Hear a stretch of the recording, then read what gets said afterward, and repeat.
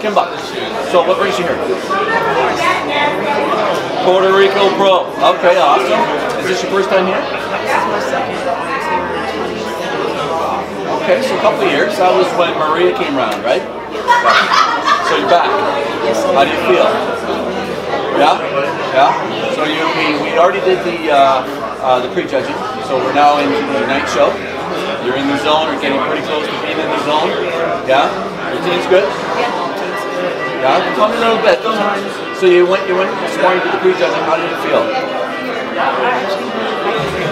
Yeah? There's certain days where they set it up when you're really nervous, where they had to set it up and you all came out and Awesome. Okay, well let's speak up for all these people here just to make sure that they're going to hear us, because you got lots to say.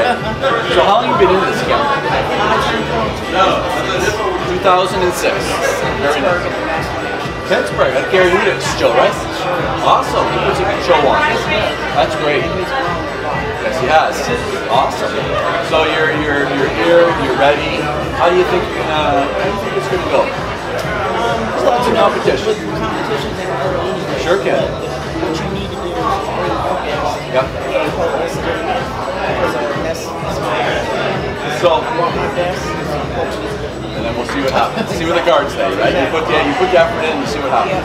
So here it's a Tim Gardner production with Wings of Strength. What's you've been with Wings for a little bit. What's your thoughts on Wings? What they're doing for women? Well, actually, I've said it several times. Yeah.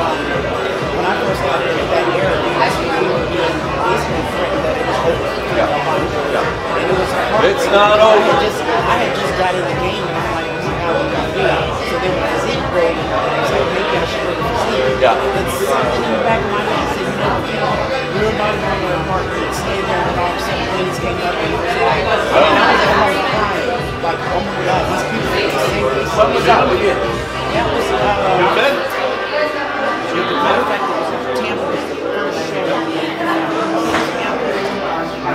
And they said that it was going to have the money to raise. Okay. And I can't remember what year it was, but they started planning this in 2006. Really? As soon as I got in there. And we are where now? Full circle, right? And not only full circle, but I think it's probably stronger than what it was.